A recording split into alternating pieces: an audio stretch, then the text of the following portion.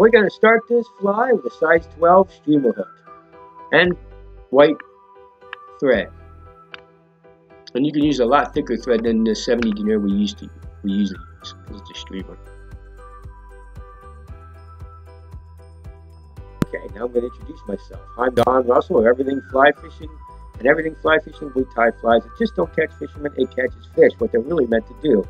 So, welcome to Everything Fly Fishing. Make sure you hit that like button, give us a comment on how you like this fly, and subscribe.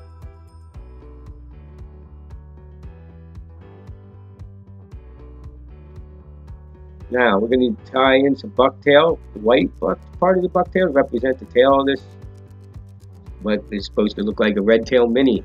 Pennsylvania's finest mini that everybody in Pennsylvania is going to be using on April 1st, the first day of trout.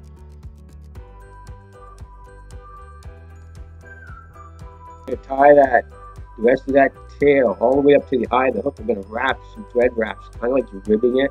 What you're doing is creating an underbody, as you'll realize later as I explain as this fly goes on. It's kind of a technique I developed. This kind of fly I just created.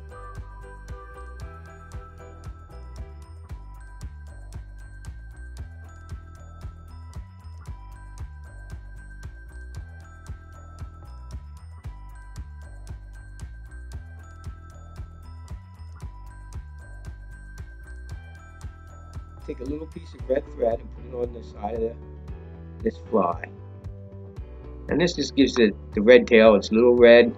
The actual mini has a little red in its tail, and I think it makes a natural hot spot for the trout, and that's why they love it so much. But we're going to put a little piece of thread in there to represent the red in the tail of this fish.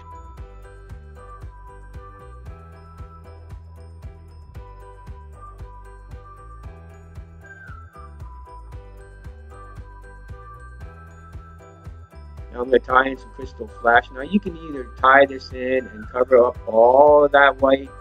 That's why the white's there. The white will shine through your crystal flash, and it'll just add flash. I just kind of rib it. I'm just adding flash to this ear hair. So you know, I'm just kind of adding flash to the white belly of what's supposed to be the fish.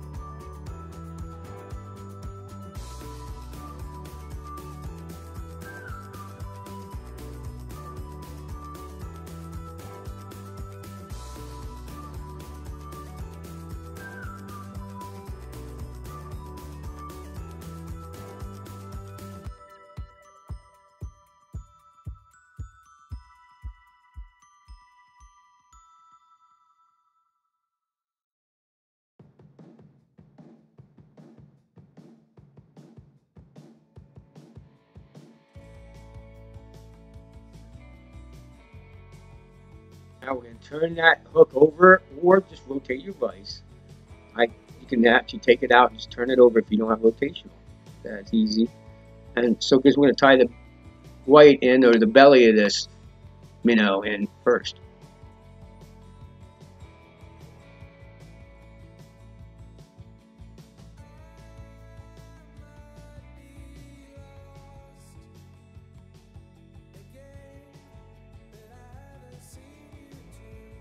I'm going to turn the hook back over the other way, and now we're going to tie in the brown, or the back of this minnow.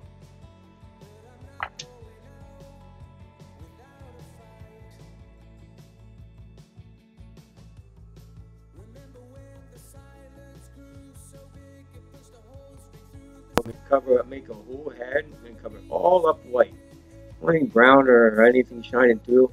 I'm going to make a head. The middle of the head is all white. We're going to make it white.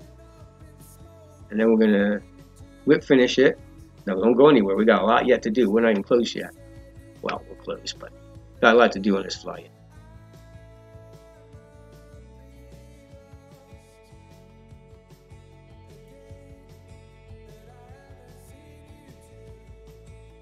Okay, now you're going to take a little bit of black fingernail polish or black paint or whatever you want to use.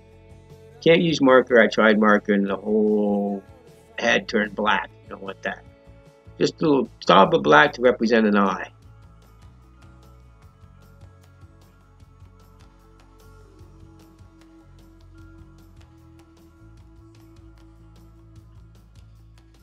I'm going to go hit that with head cement. I use Sally Henson's.